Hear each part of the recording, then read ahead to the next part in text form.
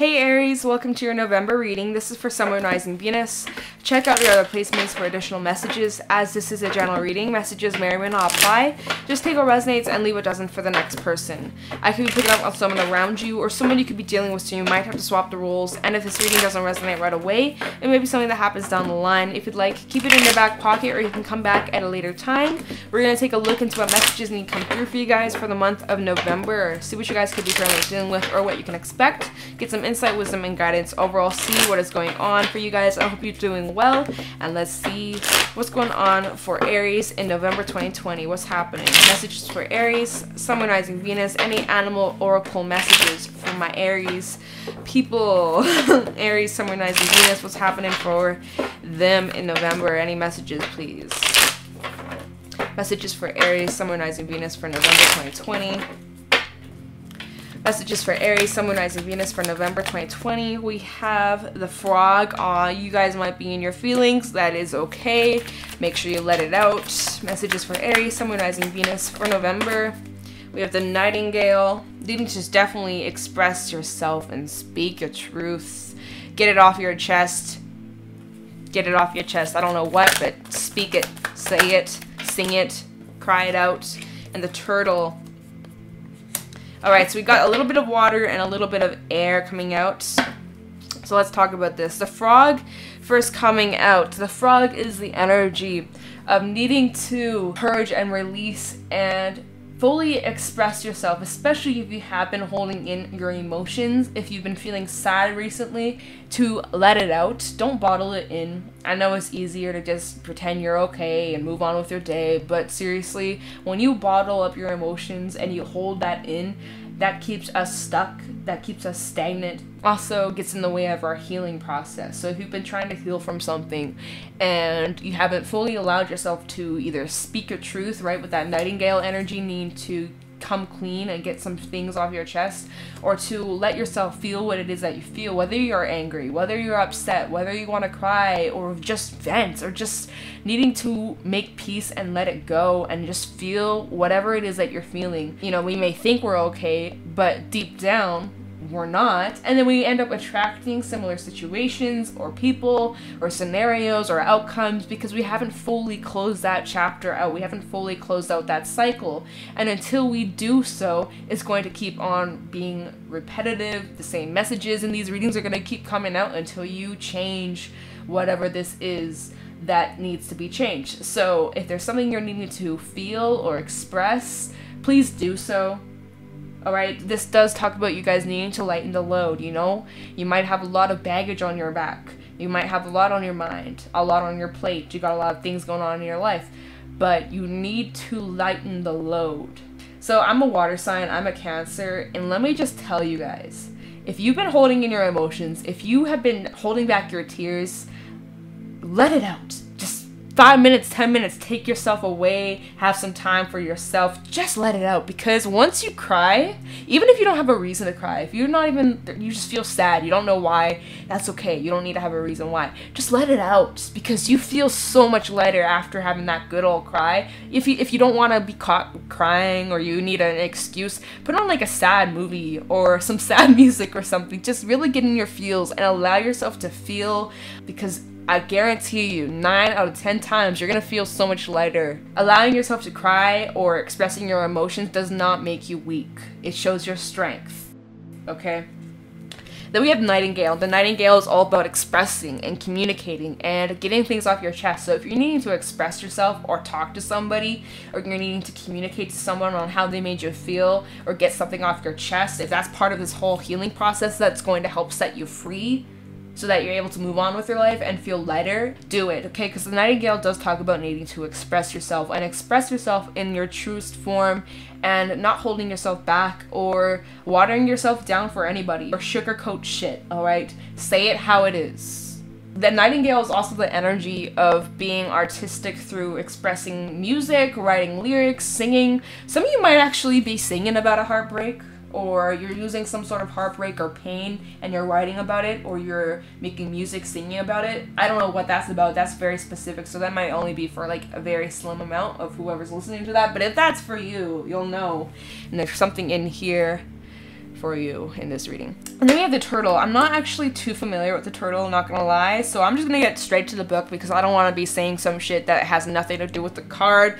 What I can say is the turtle with the water energy, I'm getting almost Cancerian from this because Cancer, I'm a Cancer. Ayo. Turtle, right? They have their shell. It protects them. So the turtle goes inward, right, to protect themselves, to hide. So you guys might be needing to take a moment to like go hide in your shell, cry it out, feel what you feel, and then come out when you're good. I don't know what that's... Alright, let me just get the book, okay? But I don't know why. Maybe some of you have Cancer in your chart. So I'm just going to read it from the book. Ancient soul, grounded, trusting, at home in the self. It is wonderful to be in the presence of a turtle personality. Like the beaver, the turtle has a strong relationship with the earth and water elements simultaneously. I do think frog has earth and water as well. I'm just saying that for the future. This helps ground and connects them to deeper truths of life, no matter where their travel leads them. Turtle energy is behind all great writers and storytellers as they collect life experiences under their shells for later use. The most potent turtle energy helps us close all other books and begin to tell our own true tale. When in balance, peaceful, adventurous, and productive. When out of balance, slows down to a halt, and to bring in a balance, an adventure. So, okay, I'm kind of feeling like some of you are writers or singers, you know, you maybe create some sort of art by using your experiences you've gone through as inspiration, or the theme that you may incorporate into your work, into your talents. So some of you might have gone through some pain, but it's about using that pain and turning that into something beautiful. I don't know, I'm just getting like turning something so negative, something so devastating into something beautiful. Am I reading for like a singer or artist of some sort, a writer, author? Because that's kind of what I'm getting from this. Anyways, so there's that. I'm gonna get the frog.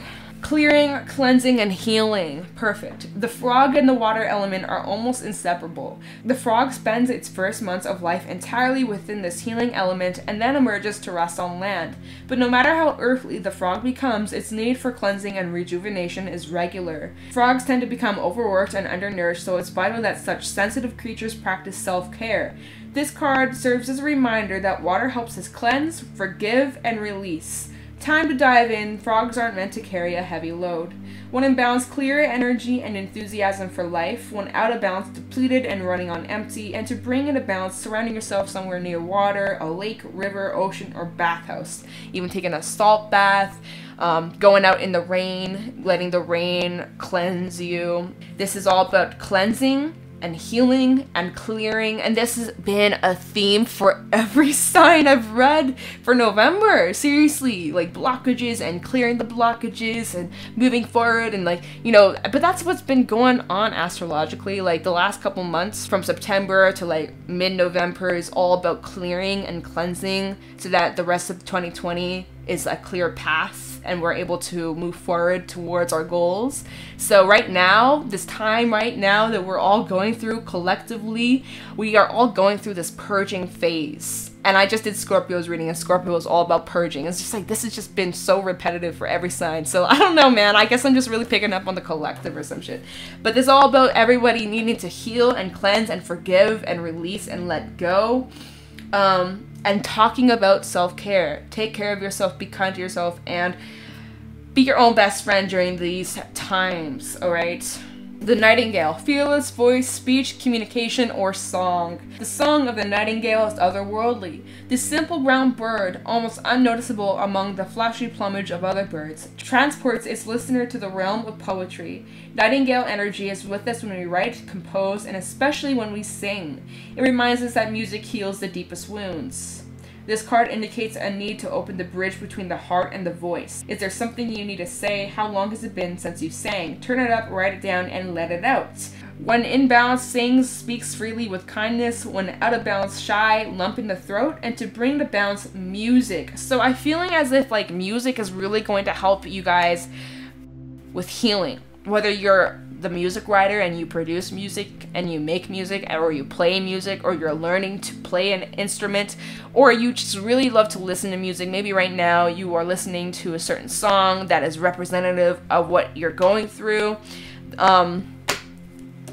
Something about music is definitely going to help you too. all right? Or writing your own music. Maybe some of you are like, oh, I can never write music, but like, why not? Give it a chance. Make your song. Like, you never know, man. You could be the next Taylor Swift. I'm just kidding. Okay, so we're gonna pull some tarot. Get some messages for Aries, Sun, Moon, Rising, Venus for November 2020. Any messages for Aries, Sun, Moon, Rising, Venus for November 2020? What's going on for Aries, Sun, Moon, Rising, Venus in November? What's going on for Aries, please, in November 2020? Any messages for Aries, Sun, Moon, Rising, Venus for November? Messages for Aries, please. And thank you. Messages for Aries, please, for November 2020. Messages for Aries, Sun, Moon, Rising, Venus. We have the Emperor in the reverse, Aries energy. You guys are out of your element, okay? Maybe you're feeling as if something right now in your life is completely out of your control, and that just might be it. Something happened, maybe came to an end, or something that you're trying to heal from was completely out of your control. The only control you have is within yourself. How you react to situations, how you speak to yourself and others, and what you do moving forward. You can either learn the lesson that came with whatever you've gone through, or you can choose to ignore it and miss the message, miss the lesson, and repeat it until you fully understand, until you fully learn, okay? Let me see what else needs to come out for Aries, please, in November 2020. Any messages for Aries, Sun, Moon, Rising, Venus for November 2020? And shuffle. Oh, just kidding. We have the Star coming out, Aquarian energy. I'm going to shuffle it once more, though. Messages for Aries, someone. Oh, okay, Queen of Swords and the King of Pentacles in the reverse. Some of you have to cut out someone who was fully all about them, or cut something out of your life that was not helping you in the long run. Maybe it was really painful. This could have been a heartbreak or a separation. We have the Two of Wands in the reverse at the bottom of the deck, the Seven of Pentacles, and the Six of Swords. Oh yeah, you're moving on. You're moving away from something. You're letting something go once and for all. So let's talk about this. The Emperor in the reverse. So something's out of control. Whether this is like divine intervention or it was out of your hands, the ball was in their court, someone you were connecting with, someone who you were dealing with, somebody maybe did something or something happened, it was out of your hands, it was out of your control, it might have been very overwhelming, it could have been very stressful. Right now you're needing to take time to ground yourself, to really cleanse yourself, to focus on allowing yourself to feel whatever it is that you feel, because right now you are totally out of your element. You're feeling a little bit overwhelmed, maybe even unorganized with the things in your life, just feeling stressed out to the max, okay? But guess what? Although you might not be in the best place mentally, emotionally, spiritually, or even financially at this moment, maybe COVID has messed up your business ideas or something about your business. This does talk about entrepreneurship and the fact that it's in the reverse. Maybe you guys are struggling a little bit financially. I'm just throwing it out there, take it or leave it. But there is hope. There is something positive that will come out of this. You are still staying hopeful about the future. Even though right now is not where you want to be, things will change. It won't always be like this. And that this is just part of the process. Just to stay hopeful and look for the light in the darkness. So the Star, Aquarian energy, this is all about you guys embracing your authenticity and speaking your truth and not watering yourself down for anyone. All right, not tolerating less, right? We got that Queen of Swords energy, not tolerating less, only tolerating the truth and only the truth. And the Nightingale did talk about the truth as well. So there might be some sort of communication, or you're speaking your truth, communicating your truth to others, and some people may not like that. There could be some sort of enviness or jealousy around you, so protect your energy, of course. Be very aware of who is around you, who's supporting you versus who's trying to drag you down, of course. Because if there's someone who's trying to drag you down, you know the drill. Queen of Swords with the King of Pentacles in reverse.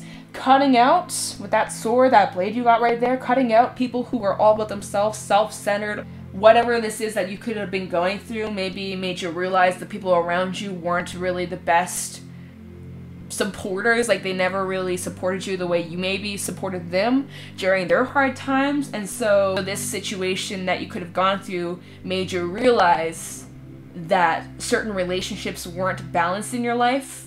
And with that realization, I definitely feel like there's a bit of, you know, this energy of feeling angry or a little bit upset, but looking at the facts and being logical and just realizing that maybe these people weren't who you truly thought they were. You know, you could have been making excuses for them in the past, whatever, blah, blah, blah. Doesn't matter. You're looking at the facts now, and you're realizing and you're seeing people for who they truly are. All right, so no more bullshit. You're standing your ground, laying down the law, laying down the boundaries too, not allowing anybody to cross them, right?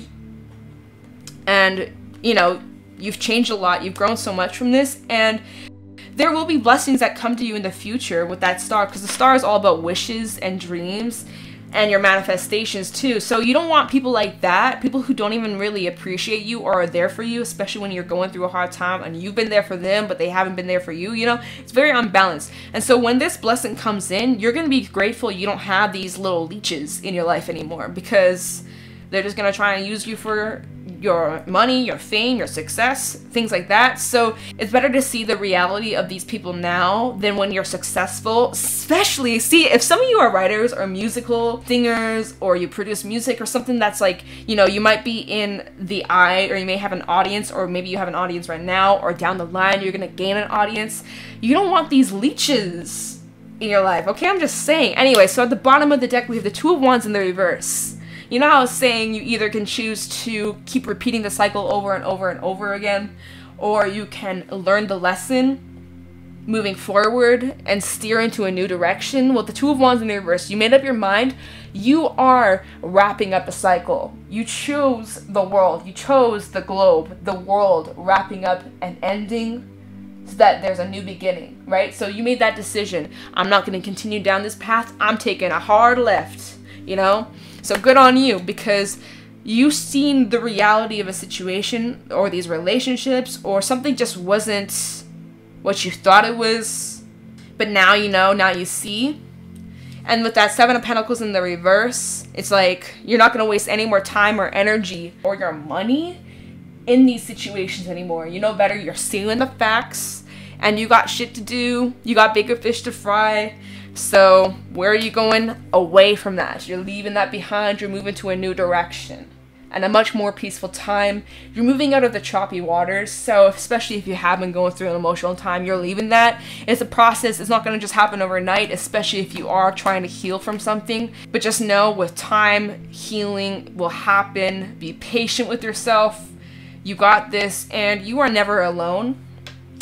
But wow, yeah, Aries. So we have some Libra energy, we have Aquarius, we have some Earth and air. It's basically all air and earth in this reading, and a little bit of fire, like a little sprinkle of fire. Okay, so we're gonna get some treasures from Tikashi to go along with this. But yeah, you don't need that. You don't need that. Any treasures from Tikashi for Aries, Sun, Moon, Rising, Venus for November 2020. I feel like you guys are also moving out of a period of stagnancy in your life. Two of Wands in the reverse with the Seven of Pentacles in the reverse. Those two cards are very like slow paced and kind of stuck or waiting, you know. But that Six of Swords that came out at the bottom of the deck, it's like finally movement. But that's because you got rid of the things in your life that were keeping you stagnant, the relationships or the situations or environment that you were surrounding yourself in. That was what was keeping you stuck and stagnant, and also probably keeping you sad or in a really bad mindset. So by you removing what's no longer helping you on your journey, you can also write about that for my writers out there, ayo. But it's what's helping you move forward. It's helping you move in a new direction, and it's going to be taking you to your blessings. So I do feel like this was definitely some divine intervention going on as well. Like that Emperor in the reverse, kind of something that came out of your control, but it was for the benefit of your purpose and your future self will thank you for this. So yeah, anyways, treasures from Tikashi for Aries. One more shuffle. Alright, as I can't focus. Mercury retrograde is still fucking with me. Okay, treasures from Tikashi for Aries, Sun, Moon, Rising, Venus, compassion, messages. Okay, awakening, totally, and flexibility. Okay. So compassion, let's talk about this. Allow tenderness and kindness into your thoughts and actions, and soften your attitude towards yourself and others. Feel how good it is to be kind to yourself. Lovingly allowing the journey of others, you can be there for them with understanding and support. Let go of sympathy and allow compassion. Allow the feminine energy of gentleness to enter your daily life. We have awakening. Rousing from the inactivity of the past or having held yourself back, now is the time to wake up to what can be achieved and shake yourself into action. Awaken to your potential, awaken to your love, and awaken to yourself. And then we have flexibility. Be adaptable and free to move in any direction. Be open to rapid changes as you bend with the wind, for branch only breaks when it becomes brittle and stiff. Allow yourself to be rigidly flexible at all times. Flexibility of mind equals flexibility in body. Let go of your aches and pains by creating a flexible outlook. It may be the time to look at things from a perspective you've never considered before.